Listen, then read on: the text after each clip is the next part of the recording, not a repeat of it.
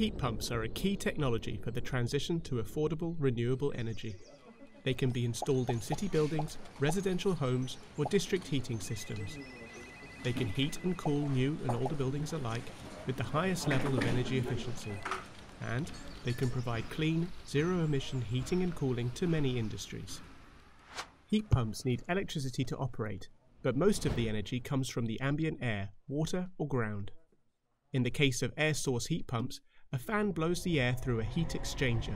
Here, the refrigerant liquid is evaporated and turns into a gas. This gas is compressed or squeezed to increase the temperature via a compressor.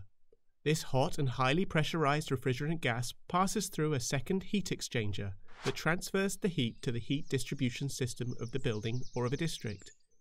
The refrigerant cools down, turns the gas into a liquid again, reducing the pressure, and the cycle begins again. Available technologies can be distinguished in different categories. Air-to-water heat pumps turn the ambient air energy into hot water. Ground-to-water heat pumps use geothermal heat from the earth or surface water. Air-to-air heat pumps can provide heating and cooling for apartments.